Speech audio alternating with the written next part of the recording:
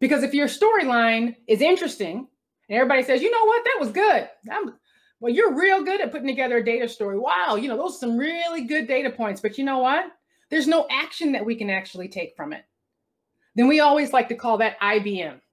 Interesting, but not meaningful. In order for it to be meaningful, you have to be able to take action on it.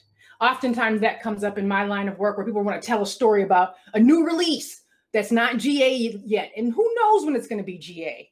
Why would you create a story around something somebody can't buy? If in fact, you're trying to sell them something, right? It's interesting. Yeah, it solves a lot of problems, but it's not available. So they can't really take action on it. So it falls flat, right? So think about, how is my data story aligning with heart? That's my emotion, right? And make me, I feel good about it because it aligns to what I want. My mind, right? It's logical. It makes sense. I get it. It's going to help me with what I want to accomplish. And then I can actually take action on it.